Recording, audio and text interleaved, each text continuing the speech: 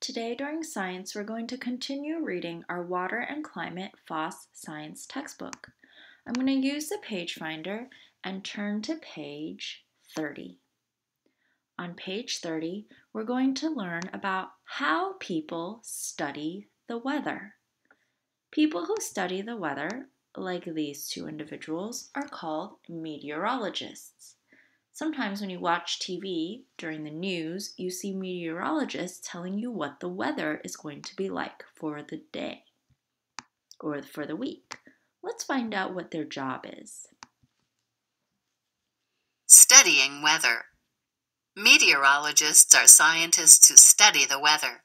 Weather is the condition of the air in an area, and it is always changing. That is why meteorologists must constantly observe and measure those conditions. They use weather instruments to gather information so they can predict the weather. Meteorologists measure the temperature of the air. They observe cloud patterns. They measure how much rain or snow falls. They measure the speed and direction of the wind. Meteorologists have to do so much in order to know what the weather is going to be like tomorrow.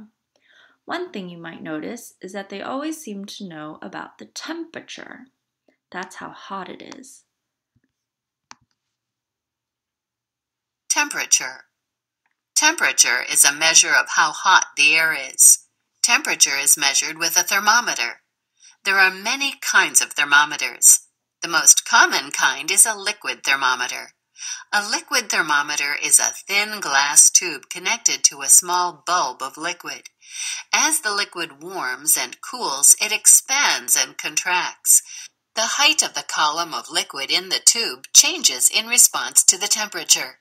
By labeling the liquid tube to show temperatures, the meteorologist can read the temperature directly from the thermometer.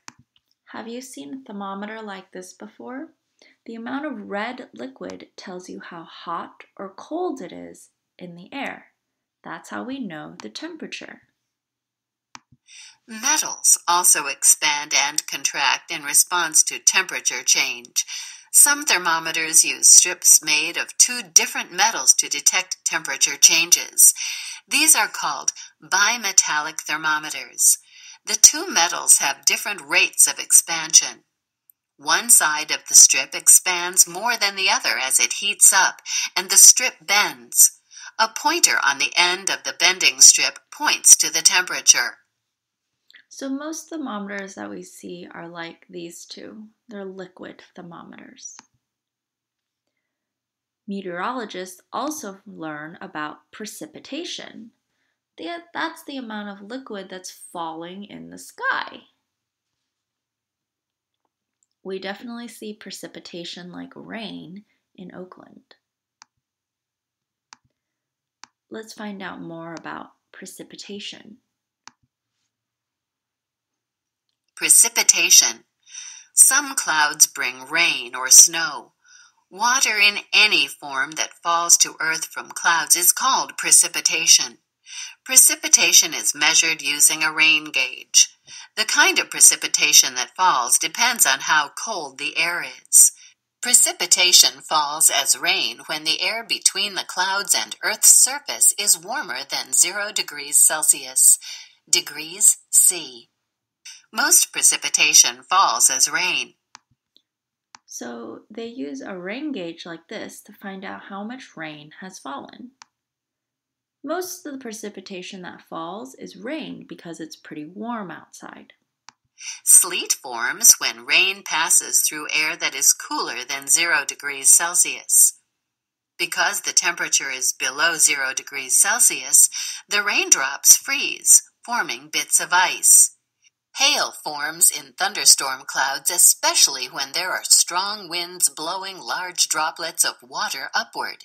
To form hail, a large part of the cloud has to be below 0 degrees Celsius. Snow falls from clouds made of tiny ice crystals. If the air between the clouds and Earth is cooler than 0 degrees Celsius, the ice crystals do not melt as they fall. So most of the precipitation we see is rain. As it gets colder, you might see forms of sleet, hail, and snow.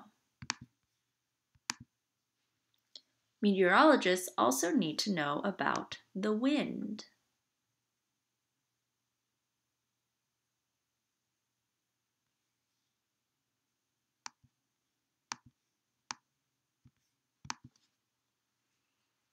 Wind speed. Moving air is called wind. Meteorologists are interested in how fast the wind is moving. To measure wind speed, meteorologists use anemometers and wind meters. An anemometer uses a rotating shaft with wind-catching cups attached at the top. The harder the wind blows, the faster the shaft rotates, and the faster the cups move through the air. The moving cups measure the wind speed.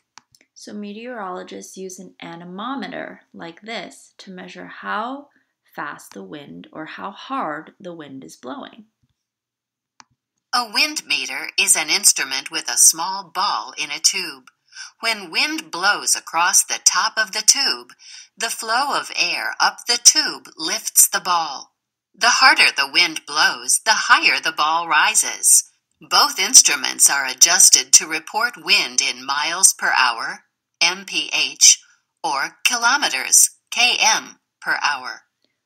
A meteorologist can also use a wind meter to measure the wind. Wind also always blows in one direction or another.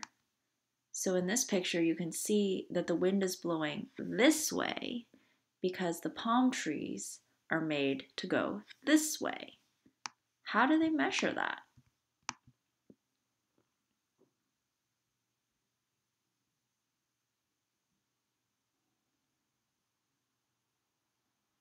This thing is moving because the wind is blowing it in different directions.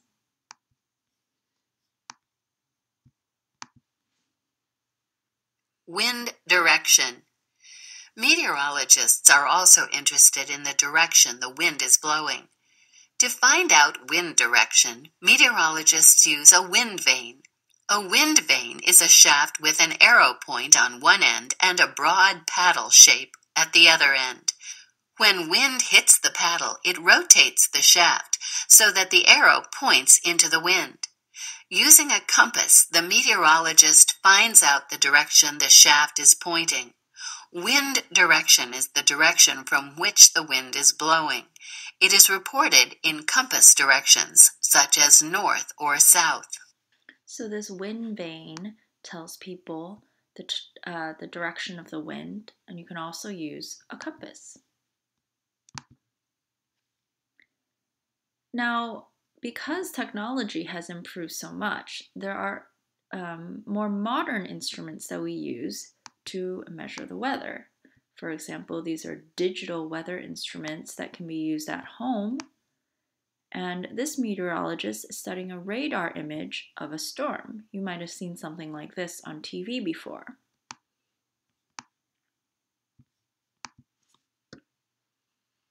Modern weather instruments. Meteorologists now use a combination of traditional weather instruments and computer-based digital weather instruments.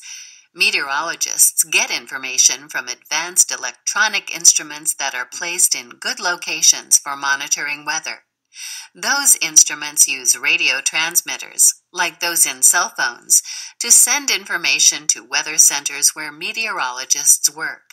This weather device for home use has electronic instruments inside for detecting and reporting temperature and humidity. Have you seen something like this at your house before? Some models measure air pressure and are connected to anemometers to measure wind speed.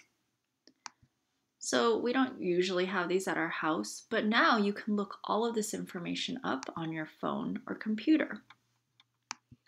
Have you seen these weather balloons before? Meteorologists also use weather balloons to carry instruments high up into the sky so they can measure more about the weather. Weather balloons carry weather instruments high into the sky. The weather instruments gather information about air temperature, wind speed, and wind direction. They gather information about air pressure. Air pressure is the force of air pushing on things around it. Weather balloons also gather information about humidity. Humidity is the amount of water in the air. All this information helps meteorologists predict what weather is coming. They can make forecasts that help people know what to expect. We need to know the weather to make choices about what to wear, how to travel, and what to do. So why do you think it's important for us to know what the weather is going to be like? Tell me in your Seesaw assignment today.